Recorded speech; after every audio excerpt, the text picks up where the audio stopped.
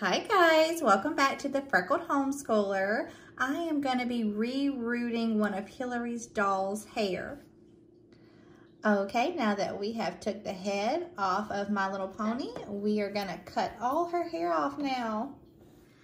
All right, you want to make sure you have all the hair cut off as short as possible. And then you're going to take your tool and pull the rest of the hair out. Sometimes you have to have your husband help you get the rest of the hair out that you can't get.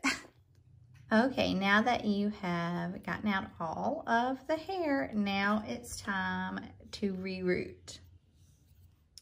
Okay, we are gonna reroot My Little Pony's hair with yarn. You're gonna take it, put your yarn on your rerooting noodle.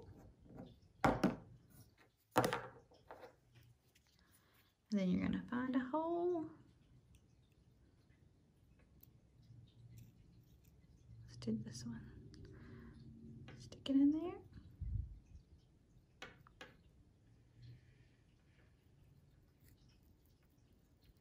And then pull up.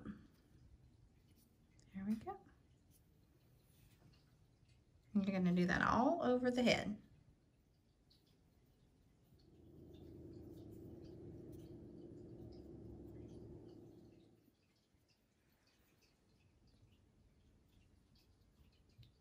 All right, guys, My Little Pony is all done. How cute does she look? Super cute. We used fabric fusion to hold the hair together on the inside, and we're gonna let her dry 24 hours and then put her body back on.